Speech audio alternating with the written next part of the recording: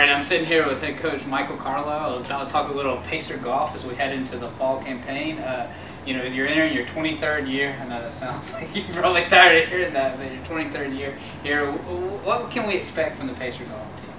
Well, I think you can expect more good things like we ended up last year. We had a great season last year. We got better as the year went on. We finished in the Elite Eight in the NCAA tournament. We've got all 5 players back from that team, so I'm expecting good things, and I think they are too. You got, like you said, you got 11 letter winners coming back and 1 newcomer from Florida Southern from a really good program is coming in to help the program. So you got 12 quality golfers and only 5 spots. How is that going to play out as they prepare for each tournament? Well, we're going to have a lot of competition for playing positions. That's already occurring right now. I mean, our scores, I think, are a lot better this year in our qualifying because I think they're playing and practicing harder. They're being pushed for those starting positions.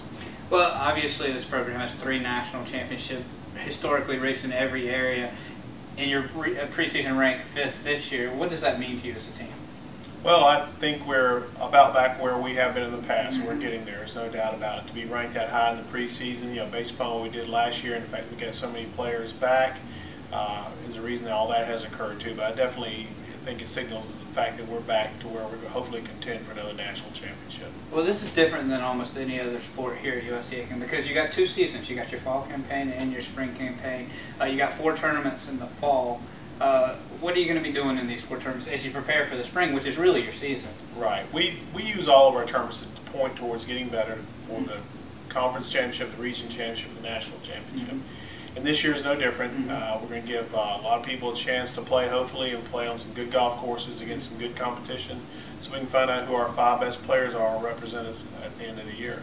And it starts in the coming week at the Invitational at Keel Island, obviously at the Ocean Course, I mean, which is outside of the PGA Championship this year. Got to be excited to be able to go there and play on such a great course. Absolutely. It's a very demanding golf course, and they just had the PGA Championship there about 3 weeks ago. It's against a good Division I field, so we're looking forward to it. And then, of course, you got your Keel Island Invitational the next week. And talk about that tournament. I know you want to talk about your own tournament. It's a very good Division II field for teams in our region. In fact, I turn away probably 5 or 6 teams every year that want to come, and even more earlier in the year than I say, no, I can't get you in, but we'll put you on the list. So it's in demand.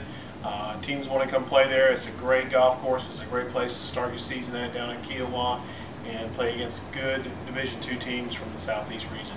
Well, we're looking forward to your. Thanks for your time. Thank you.